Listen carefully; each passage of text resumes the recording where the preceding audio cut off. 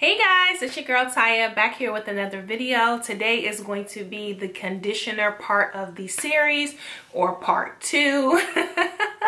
If you guys haven't already checked out my last video, don't forget to do so. I talk a lot about shampooing, and this is just a continuation of what we're going to be talking about in this series. So if you haven't already done so, make sure you check that video out first before you watch this one. And all right guys, let's just go ahead and get started. If you haven't already done so, don't forget to like, comment, share, subscribe, all that good stuff. And let's just go ahead and jump right into the video. So I do have, again, my little notepad. So yeah, who, what, when, where, why, and how. So for conditioner, who needs to be conditioning? Everyone needs to be conditioning. If you're shampooing your hair, then of course you need to go ahead and follow up with some sort of deep conditioner. You can use it before the shampoo process if you would like to use conditioner as like a pre-poo. You can use it that way to help you kind of detangle your hair before you go into shampooing. And then you can also use it as a step to put back the nutrients in your hair after you shampooed, and you can use it to help you kind of detangle your hair before you go into your next step, which I hope is deep conditioning. So you have your regular conditioner, which you can use as a co-wash. You can use it as regular conditioner. You have your deep conditioner, which is my personal favorite.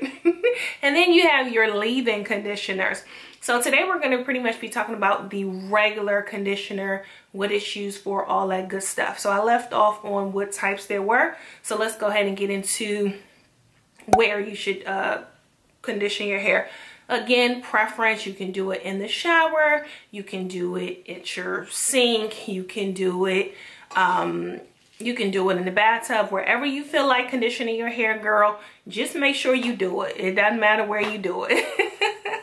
Why we condition our hair is because you want to put back the nutrients that you lost from the shampooing process.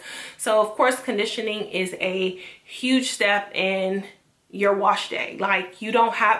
So conditioning is an important step because it puts back the moisture in our hair. So we want to add back the nutrients that we lost from the shampoo process. So that is the reason why we condition our hair. How I personally like to condition my hair is I'll start at the ends. I'll take the conditioner, I'll apply the conditioner to the ends of my hair, and I just like to kind of take any type of detangling brush, and I just work that conditioner in, and that usually helps me detangle my hair. So that's pretty much what conditioner is used for.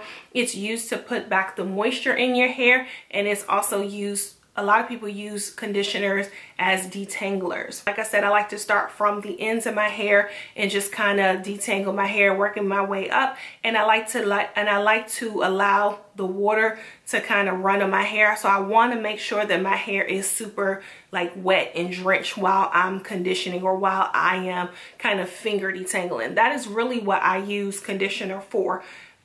Nothing really more than that. It's just conditioner. So I think I answered all the questions.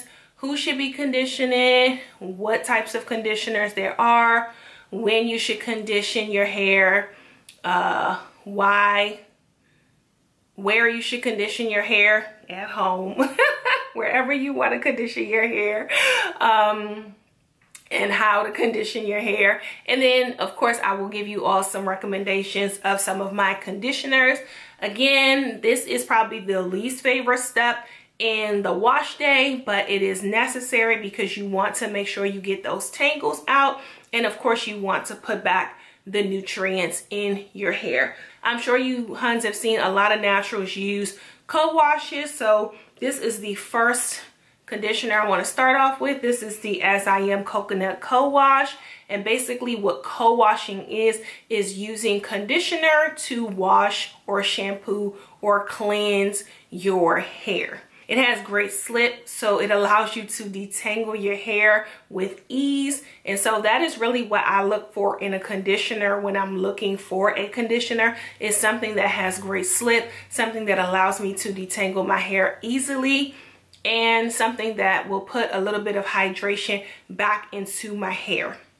So this As I Am coconut co-wash is great for that. It adds moisture, it helps with slip, and it just makes my life so much easier when I'm trying to detangle my hair. Sometimes I do use it in between, like as a co-wash.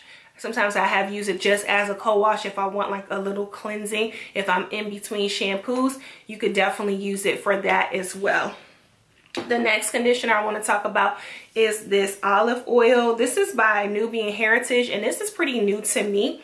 I just started using this, but I really do like it. This is their vegan conditioner, and it's a hydrate and revive. You guys know I love anything that says hydrate, anything revive. Like, I want all of that. So I like this. I think the slip is amazing on it, so I do like it for that. And this is something that I would also use as a co-wash. I like to co-wash with this as well. Use it for just detangling. If you haven't checked it out, definitely check it out. Yeah, it's their olive oil brand. I think they do have other types, but this one is the olive oil one. So I do like this conditioner. The herbal essence.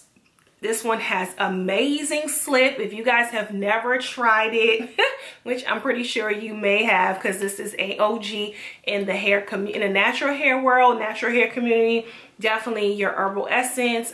This has great slip, so I love it for that. I used it for my trimming video. Again, it just helped me detangle my hair really fast so I can go through my hair. So I love this. You could definitely use this as a pre-poo. You could use this as a regular conditioner after you've shampooed your hair. So I really do recommend this. This is one of the products that I first started out with when I first went natural. And of course, keep in mind, when you're first starting off going out going back natural, you want to get products that are inexpensive, unless you just got it like that and you want to spend and you want to go high end. Definitely do you, hun, do you, boo. But if you are looking for more affordable options and you are just starting off, I would say concentrate more on building your routine and just being consistent. And you can use less or inexpensive, more affordable products while you're building your routine and just kind of learning what your hair likes. I wouldn't just jump off the deep end and buy really expensive products, like I said, unless you got it like that. But I would start off with affordable products like this, and then I would work my way up once I figure out what my hair likes. Another conditioner that I wanted to recommend for you all was the Tresemme. They have great conditioners. They have like a color one for your for my Huns that are like color treated like me.